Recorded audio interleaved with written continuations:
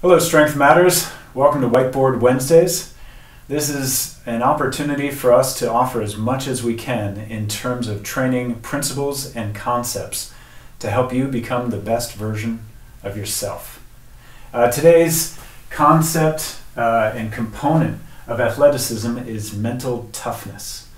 And I'm going to ask Phil straight away with his background in the military and his years of training people, what his thoughts are on this component. Firstly, in all the people I've trained over the years, I've found people who have pretty good levels of all of the other components, but they'll turn up to the session kind of wet behind the ears, and as soon as they leave their level of comfort, all of a sudden their world changes and they just won't make any improvement whatsoever. I think in order to make improvement, in order to provide enough of a stimulus to your body to initiate an adaptation, you need to have that mental toughness to be able to push yourself into kind of the zone between easy and safe. We'll come to this in a sec.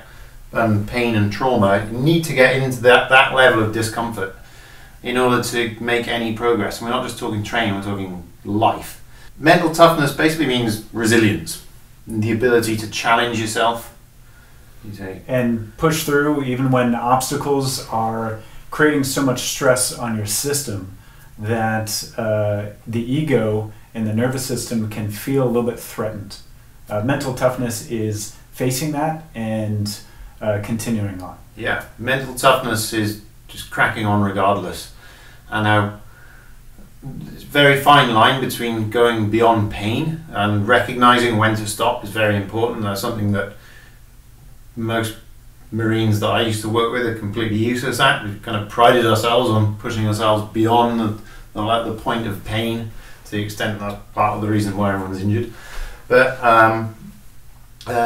in my 6 years since leaving the Marines, I've massaged hundreds of people, hundreds of bodies. Scott's done many more than I have, and in my experience, there's a significant difference between massaging men and women in terms of pain tolerance, and 9 times out of 10, women are much better at taking pain than men. And whenever I communicate this to some of my male clients, they're always like, oh, really? No, surely not. Well, it's kind of obvious. You know, I know a lot of women go through a lot of pain every single month on a monthly cycle, and they're just used to cracking on regardless and ignoring it. And that's something that men just live in this comfort zone of ease and safety, kind of resting on their laurels of maybe or may not be, physically stronger. And they just think, well, obviously we are the, But so when it comes to mental toughness, I think there is a significant difference between sexes, and in my experience, women are a lot more mentally strong than men. So should we talk about Before we do, just this concept of who has it, how do they get it, where did it come from? There's debates with a lot of the athletic components and debates with a lot of talents in the human life that tend to be summed up in, are we born with it? Is it an environmental factor? Is it something that can be trained?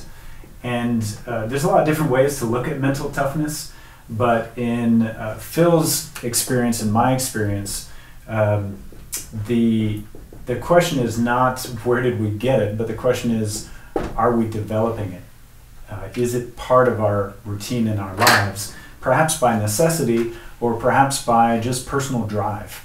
So we've encountered and worked with people who were fortunate enough to have no concern financially, to have maybe no direct pressure obligation from their family. That might seem mythical, but some people are born with a tremendous amount of opportunities, and we can make the simple guess that they're not going to be mentally tough if everything is provided for them. And lo and behold, that's often true. except when there's the exception. And so if someone grew up in a life of plenty, but became mentally tough in an incredible way, well, we can look in and realize they faced a lot of challenges. They pushed themselves out of their comfort zone again and again and again. And so lo and behold, mental toughness is not just a state of being, but it's also a practice that's either in our lives or missing from our lives. So now down to the scale that Phil here wrote out, this applies psychologically and it applies physically from a training perspective. So to the left of this, in the comfort zone in the green, we can take the everyday athlete and we can look at the example of jogging in that very comfortable pace. That jogging and that comfortable pace that maybe we can hold a conversation in. Is there value in that? Absolutely. But if all someone does is stay in that comfort zone, then they have a long ways to go to achieving mental toughness. Yeah. So, just to basically reiterate exactly what he said, if let's take 500-meter row. You can maintain a certain power wattage, but I've seen people row, I've seen people run, I've seen people cycle enough to know when they reach this point. Certainly something that we used to kind of pride ourselves on in the Marines is the ability to go through all of this without even the slightest change of expression on your face. I'd look around and look at, we're on our way into a battle zone and we're strapped up with as much kit as possible. We've got somebody's weapon in your face and somebody else digging into your spine, and you've got about 100 kilograms of kit strapped to you. And I just look around and all the faces just completely, just nothing you can do about it. So there's no point in kind of crying and complaining about it. But anyway, so this point here is, so let's say your 500-meter row. At some point, just going back to a previous Whiteboard Wednesday, we talked a little bit about cardiovascular capacity. At some point, the message signals will be released telling your brain that you're being poisoned because there's so much lactic acid in your bloodstream. Now it's at that point that the mental toughness comes in. It's that point to ignore the messaging signals from your brain and just keep going. And your discomfort levels will keep going up, until at some point you'll reach that barrier. Now that's the fine line. Now I want to be perfectly clear that I think in the fitness industry a lot of people pass this, and that's why they go to people like Scott for injury rehab, because they've been pushed beyond this point. But I think through fear, so many people don't even go past green because they're so afraid of this. I think just generally in terms of living in a state of discomfort, I mean, I personally think discomfort is a positive thing. You've got to embrace it. A positive thing, it's a positive stress. Even on an organism level, we respond to an information-rich environment, and if we're not getting enough stress, the cells start to collapse. The organism gets less healthy.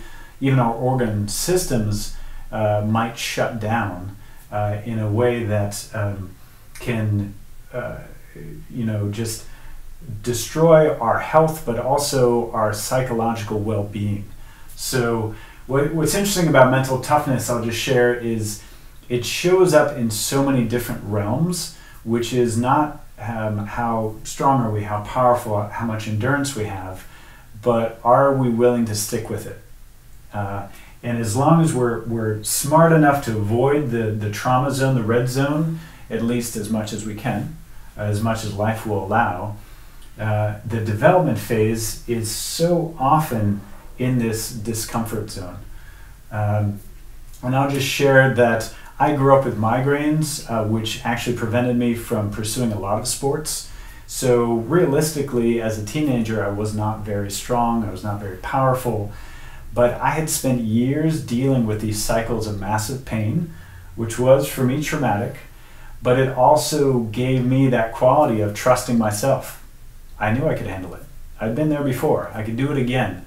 And so without me realizing, even though I wasn't accomplishing maybe my athletic goals, I was building this resilience because I was getting challenged again and again, and I started to apply that resiliency to other areas of my life, which have served me well. Yeah. So just to tie this off by quickly talking about how this applies to not just the kind of physically strong and physically active. My grandmother, I would say that mental toughness is one of her strongest attributes. She's 92 years old and still sharp, but she's lost complete control of her hands. She can't move. She's in a lot of pain in her hands and feet, but she just cracks on regardless, and she is such an inspiration to be around. She never complains. She just goes about her day. Everything is so positive. I think that's, just in terms of longevity, the ability to have a positive mental attitude and to be grateful for everything in your day, that is mental toughness. And I think if you look at all of the octogenarians and centenarians, people over 100, they all have mental toughness in common. They all have a positive outlook in life. So this is such an important part of the 10 components. I think that's good for this component. We're going to return to it in different ways as we go through other videos, breaking down obviously movement patterns and future concepts of recovery and program. But for now, I just want to thank everyone for showing up. And as always, if you have any questions, feel free to contact us. And we look forward to providing more content for you going forward. Thanks for joining us. You stay classy, San Diego.